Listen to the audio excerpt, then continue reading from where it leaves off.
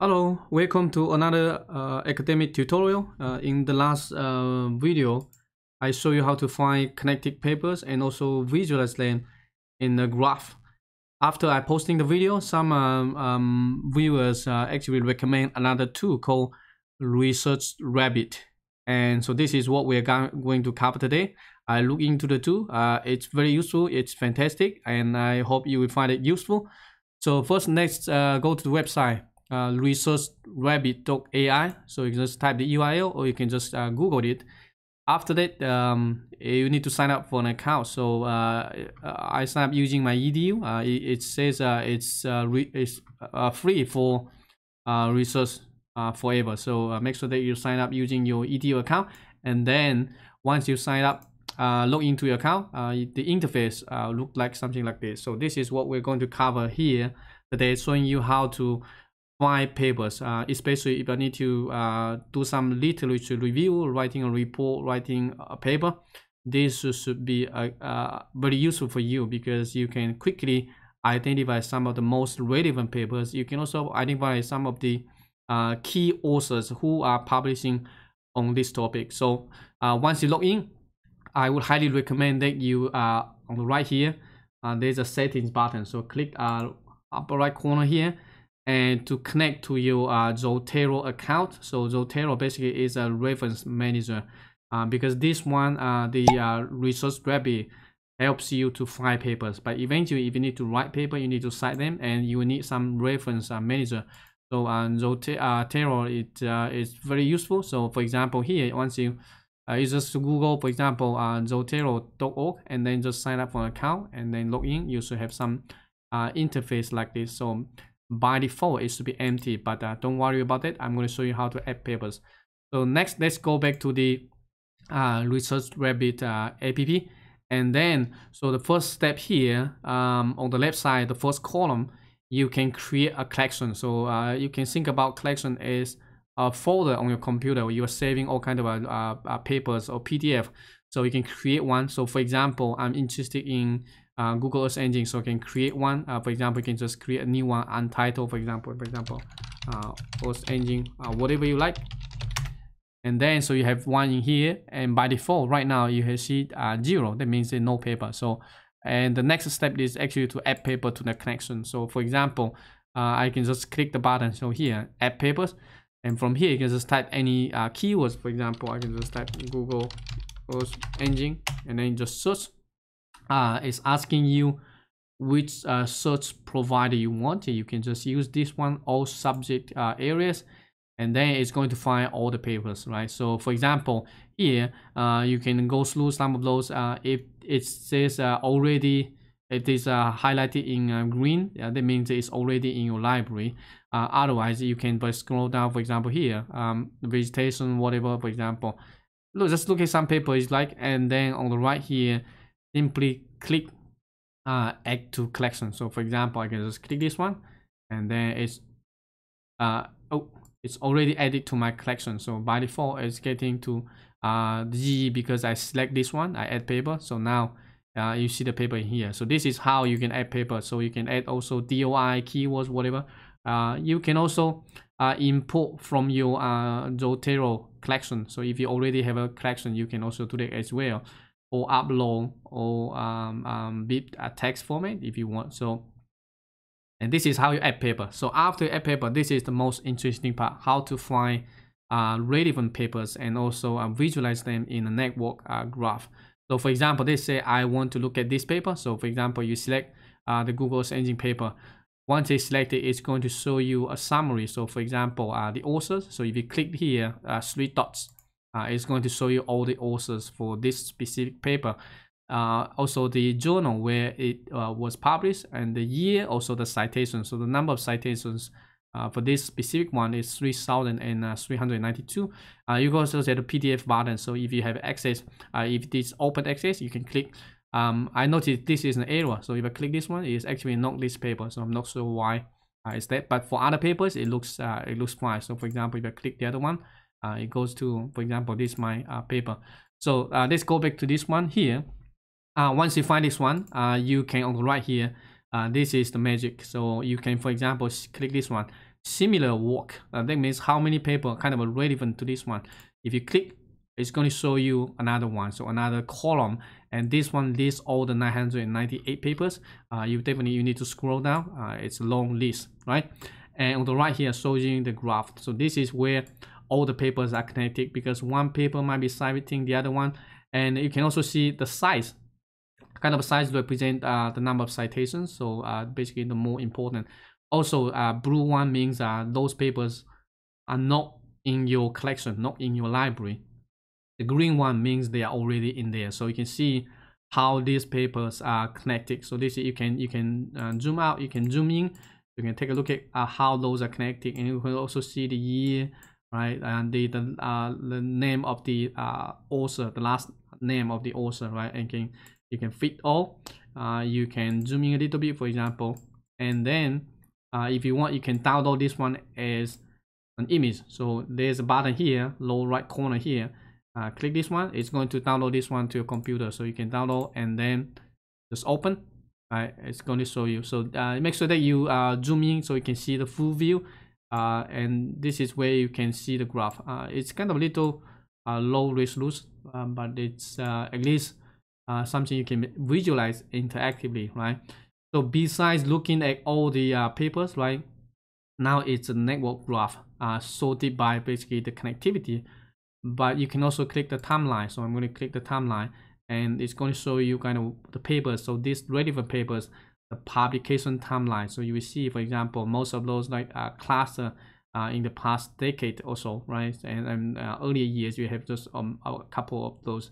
And so this might be the paper relevant, but they were published before and cited by some of the later papers. So right, and on the right here, again, the blue one represent papers not in your library, not in your collection. So the green one represent those are already here. And so by default, it's using the last name, the first author, using the last name of the first author. But sometimes for some discipline, the last author might be actually has the largest contribution. So if you want, you can click the last author, right? So if you look at this, it changed, right? So for example, Goldick 2017, it changed to last author. It's Moore 2017. But for some single author papers, for example here, it will be the same, because I'm the first author, only the single author for this paper. So this is how you can visualize the graph. So pretty interesting, right? So you can zoom in, you can zoom out. The nice thing about this is the reason why it's called Research Rabbit. That means you can trace all the way down. So for example, right, the Google's engine paper, and then the similar work, and the first one here actually is this one, high resolution mapping of global surface water, published in Nature, right? And once you select on the right here, you see another one. So this is the paper, right? And then you can simulate, you can click similar work, and then you can click this one, and then you can click, you can trace all the way down. So this is just like it's just like a circle, right? You can continue, you can all the way down, trace the source, right? You can trace where you can click and can click non-stop, right? It's never ending. So you can explore to see how you can find some of those connected papers. This can be very useful if you're trying to, for example, write a review paper on a specific topic, and you might want to go all the way down, right? Sometimes to find all the relevant papers, and this is how you can quickly. So once you're done, you can just simply I can close those. For example, if I don't need that, I just close all those papers and go all the way to, for example, right now here. So I'm going to show you one more time how you find the relevant papers and then add to your library, right? So again, similar names, and then find the papers. You can also find by author, right? So for example, for this paper, you have 8 authors, and besides the similar work, you can also find, for example, all the references like cited by this specific paper, right? So similarly, you can visualize them in a graph. All the citations, what kind of papers are citing this one, right? So all are basically circling, surrounding this key paper, right? 2017 published in Remote Sensing of Environments. Also, these authors, like 8, and this is where you can look at the author's paper. So for example, the first author, Goldick, right?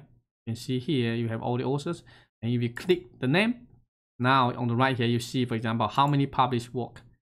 And you look at this, like 2 papers, right? You can see also how many collaborators that he has. It might take some time actually to load up because not all of them have information here. But if I click this one, yeah, this one is not showing up. But let me try another one. So for example, I can go back, for example, to myself. Paper published in remote sensing of environment in 2019. And on the right here, you can see, for example, similar work. How many papers are similar, right?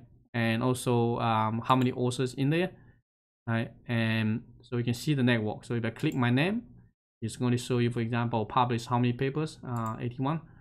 I'm not sure that I have that many, so some of those might not be right. Anyway, so you can see also the network, right? The network graph, all those papers, so publish all those work and how those are actually connecting with my author or with my collaborators, for example. There's so many. So because when you collaborate with other people and other people collaborate with other people, so eventually you might be all connected by serving on the same paper. So this is showing you how do that. And besides, you can also show, for example, by year, right? As I showed you earlier, right? These are all the papers, for example, that I published.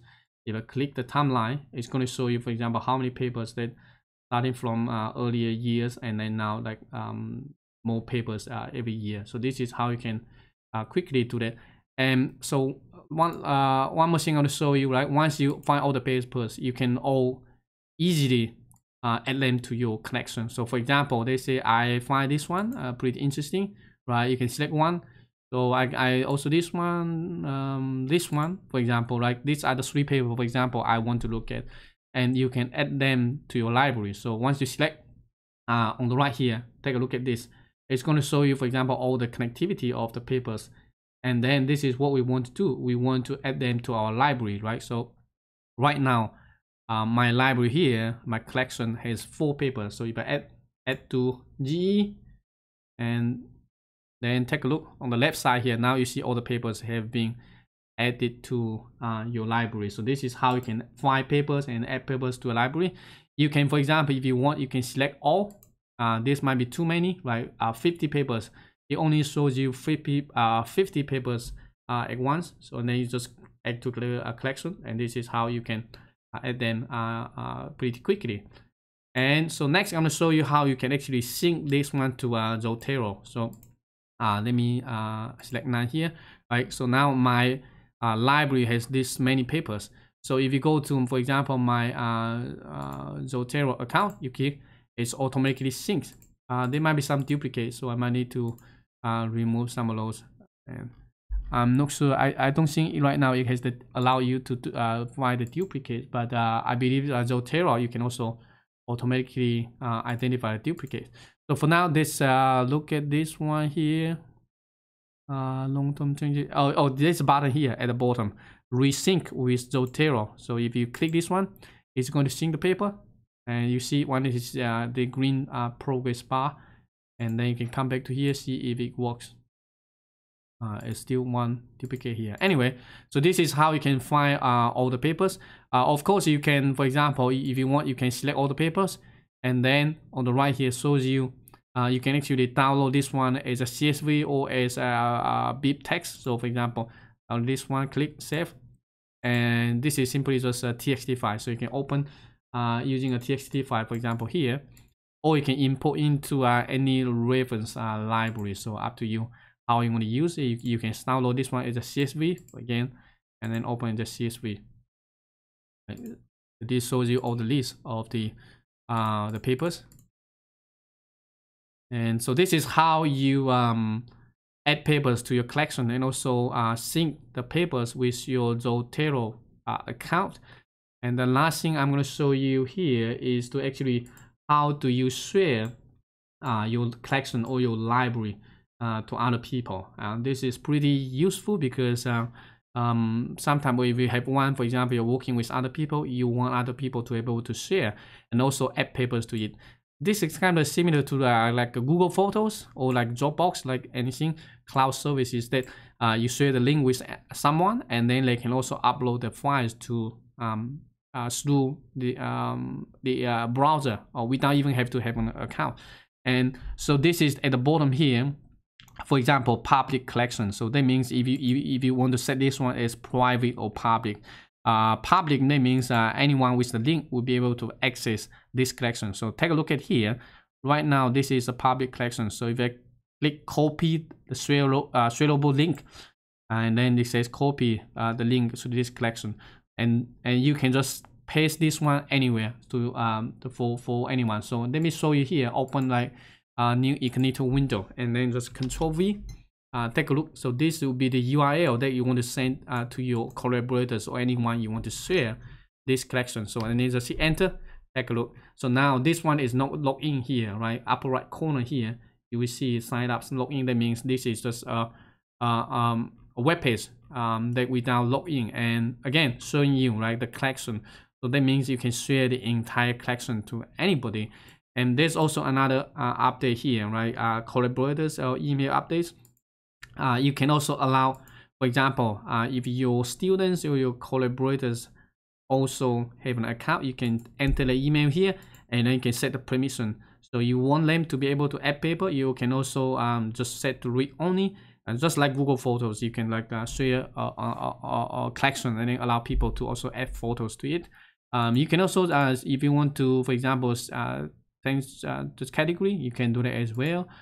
You can rename the collection. You can also duplicate to create a new one, or you can delete this one. You can also send email, for example, invite. Once you add all those, you can just send the invite to your collaborators so that they can see this one. So pretty unique. I think in a way it's a lot more information than the previous one I showed you, just showing you the connected papers. But that one, I think the graph that you generated is a little bit high resolution, so it's a high quality. But this one, the Research Rabbit, gives you a whole lot more functionality, right? So you can source paper, you can add paper, you can find similar work, you can visualize in a graph. You can also visualize the author, so you can all the way trace down. For example, if you're interested in a specific researcher, you can just take a look, and then you can visualize all of them. You can take a look at all their publications, and you can also look at all the collaborators. It's pretty responsive, so very quick that you can trace down and to find all the relevant papers for a specific topic that you're interested in, right? And you can export the data, you can resync that with your Zotero account, and from here you can technology, you can whatever, right? So here you can use it to write paper, and then you can cite the papers in your document, so that you don't have to do that manually. So, and let me see if I anything else to cover. Yeah, that's pretty much it. So highly recommend it. Just sign up for an account, and then you can test it, and you can find your own papers. You can find any papers that you want to look at it, and you can sort by year. You can download the graph. So very interesting. So oh, by the way, there's also another one here, link content. So if you select any papers, and then for example you can select anyone, and then link content usually is something like on the internet that people ask about. So let me find this one here. For example, select this one, and then link paper, link content. And this one was asking, for example, on Stack Exchange.